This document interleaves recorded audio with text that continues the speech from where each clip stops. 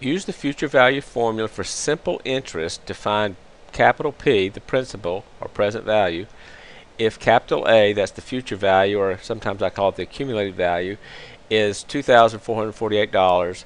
The annual interest rate is 6%, and the time is 6 years. Remember, little t is always given in years.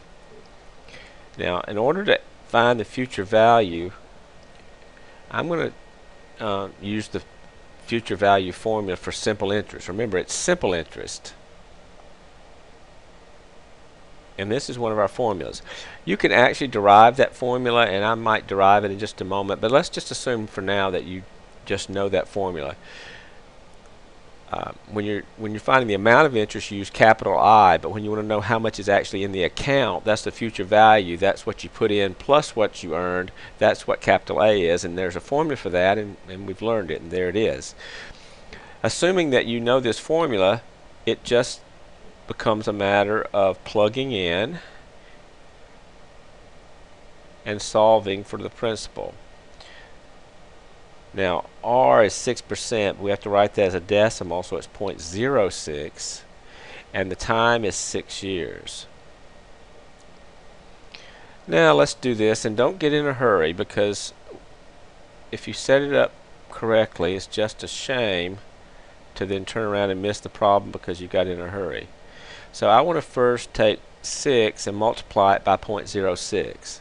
So if you take your calculator, you will get 0.06 times 6 equals. And what pops up in your computer display is that product, which happens to be 0.36. Now the parentheses tells us we want to add next. We'll add that number. Now the 0.036 is already in the calculator display. So at this point, all you have to do is hit plus 1 equals. And then you'll have 1.36. So we now have 2448 is equal to P times, and as a matter of fact, as I'm writing it down, just because I'm more used to seeing it that way, I'm going to write it as 1.36P.